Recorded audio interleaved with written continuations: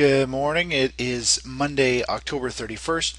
Going to take a look at the morning charts here and see what's kind of unfolded in overnight and pre-market trading here.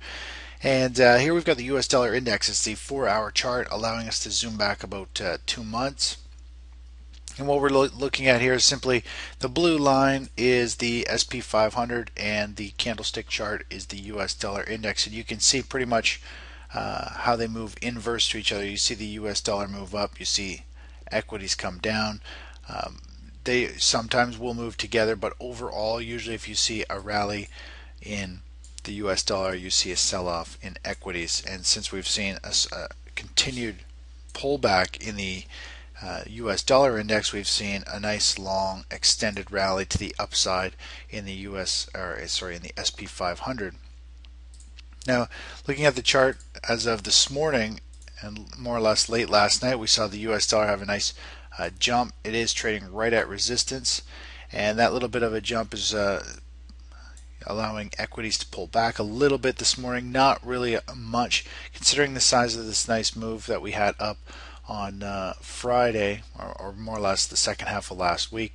We're seeing actually a nice controlled pullback, and I do anticipate probably see one more push higher in the equities market, and then we might see it top out and actually have a decent pullback somewhere down into this level down here. So we could see a pretty good pullback in the next week here.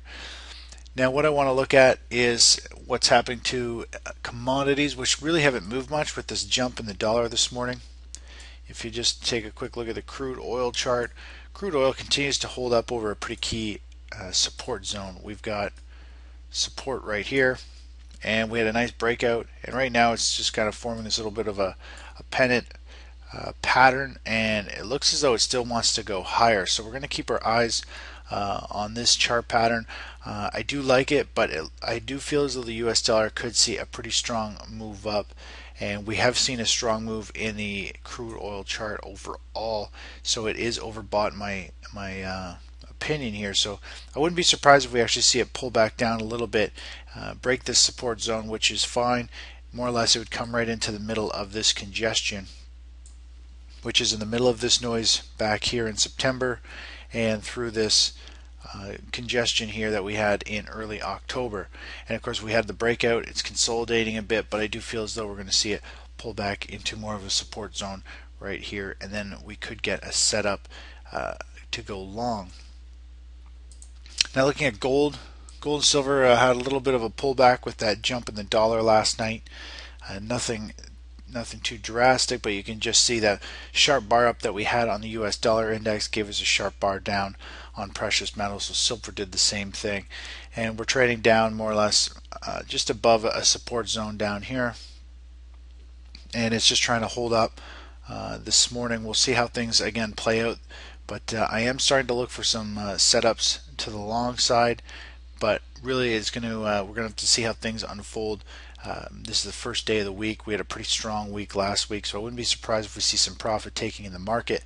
And as investors kind of digest what happened through the weekend, we could see a little bit of a shake-up today, and then from there we'll kind of gauge what's unfolding. Taking a look at the silver chart, you can see silver, if I just zoom in, you can see it's got a bar down on this morning, or last night I guess, with the jump in the US dollar, so it's just kind of hovering there again. It looks as though it still wants to go a little bit lower, and that's kind of what I'm anticipating, is the US dollar is going to have a little bit more of a bounce. We might see a little bit of pressure this morning, and we'll see how the day unfolds, because it is Monday and we had some pretty big news last week, and usually it takes several days for the entire world, the market more or less, to digest any of these big decisions and figure out what they're going to do next. Now taking a look at bonds, we saw money move out of bonds and into stocks last week. More or less we had this breakdown of this horizontal more or less support, and we're starting to get that bounce up. I pointed out that we've got a nice breakdown. If we get a nice bounce up into a resistance zone somewhere up here, possibly even up here a little bit more, it might be a good shorting opportunity to go into bonds, and we might actually see them pull back more. But again, we're going to see how things kind of play out here and what the equities market is going to do. The equities market is, in my opinion, pretty overbought, and I think at any time it could actually get hit pretty hard with a pullback. So we got to be very cautious. And of course, if equities pull back, we're going to see money pile into bonds, into here, and we'll see bond prices probably push up fairly quickly. So that's kind of where we stand. And I don't really want to short bonds until we get a really clean setup, which would be somewhere up into the middle of this resistance zone, and then it would be easy to set a stop just above there. But there's great potential for bonds to actually continue to pull back a little bit more. A good opportunity to downside for bonds for shorting. Now taking a look at the SP 500.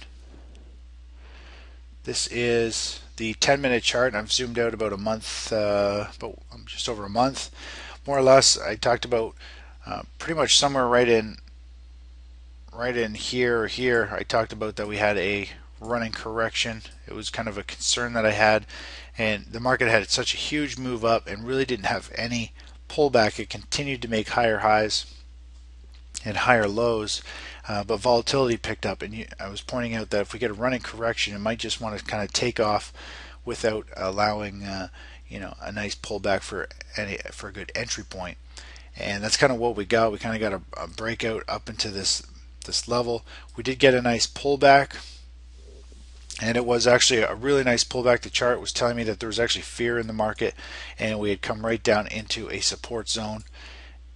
Unfortunately, we had the euro decision coming out, and I didn't want to get long, and the euro decision ended up creating a huge gap the next day, and that's kind of where we sit right now, is a nice kind of pause in the market, and we could see it move quite a bit higher for another session or so, another push higher.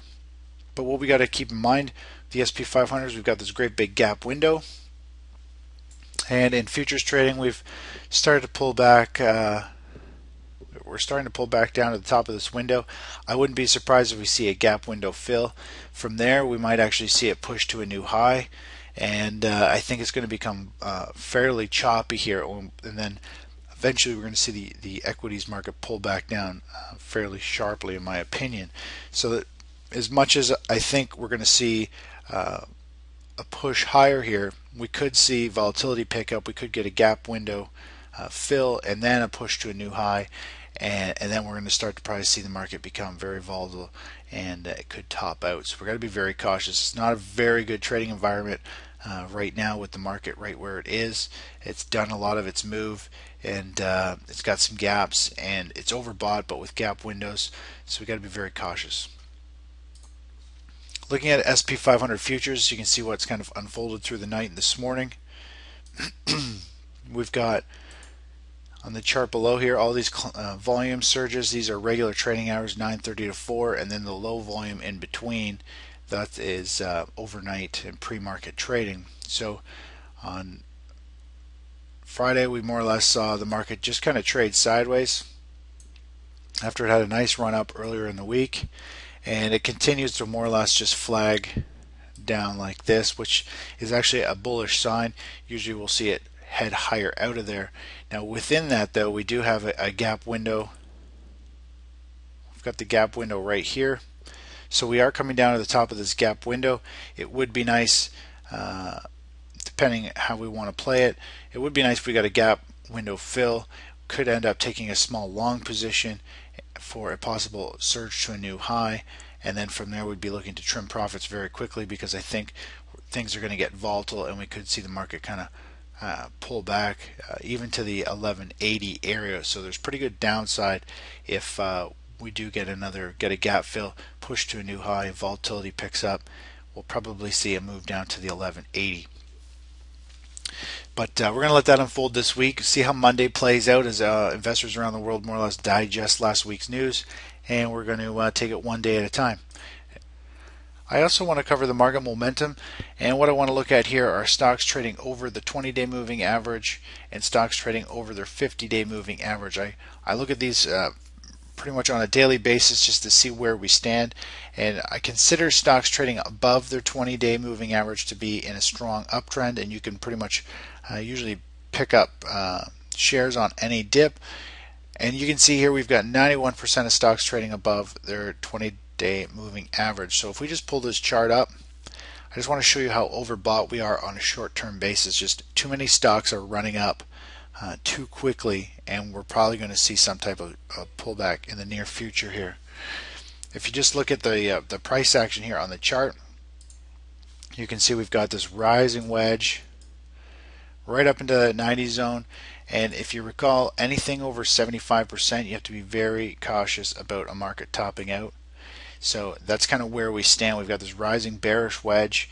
We might see one more push to a new high, and from there I think we're probably going to see a good shorting opportunity that we might actually play a nice pullback in the market and then look for a long entry. So that's kind of where we stand. We're really at a tippy point here overall in the market. Got to be cautious.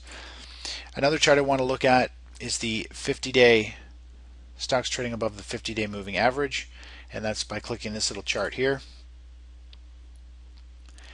It's not quite as overbought, but it is still overbought. And if you just look at the chart pattern, let's let this page load.